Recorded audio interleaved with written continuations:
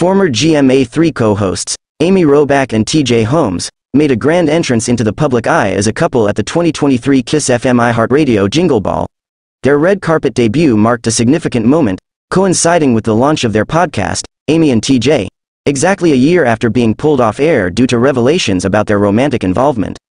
In an emotional episode, the journalists delved into the tumultuous events that unfolded when their relationship was exposed by the Daily Mail.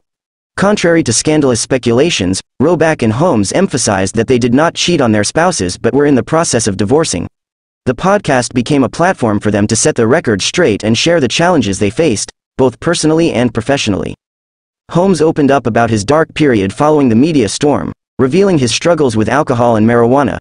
Robach, a breast cancer survivor, disclosed her own mental health battles, expressing how this year was even more challenging than her fight against cancer.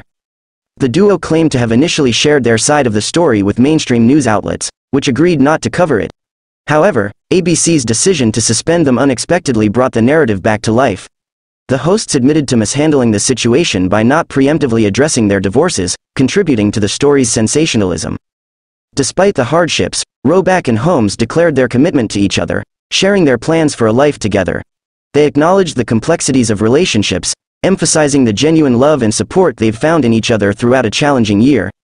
In a candid conclusion, Holmes expressed his happiness and declared his love for Robach, cementing their intention to build a future together.